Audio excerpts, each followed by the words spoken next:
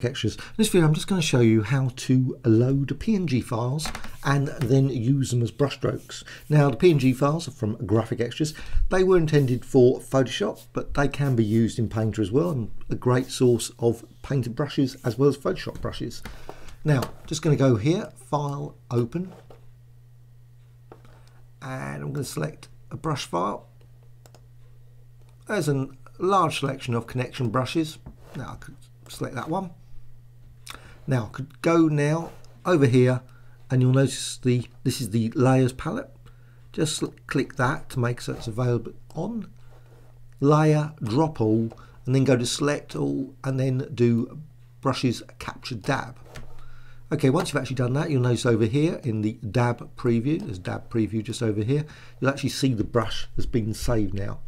Okay, once you've actually done that, you could obviously continue using that as brush. Now you can also, and I've just done this beforehand because otherwise it just takes forever.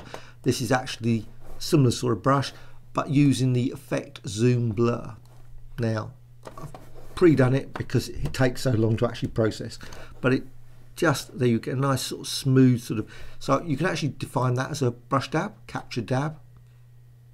Okay, again you see it over here. Now just obviously just get rid of that, don't save, move that out of the way. Once you've got the brush dab, you can now go over to, obviously you could use any of the brushes, there's a vast selection.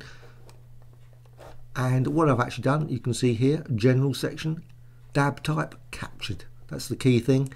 Go for any of these, and I'm just going to go for, instead of build up or cover, I use plugin glow brush. And the glow brush is a lovely little thing. Just, and I'm using a bit of stroke jitter here, so just go there, so just scatters a nice glow, star glow all across the image. Creates a nice little frame in a few seconds. Okay, hope you found this quick tutorial of interest.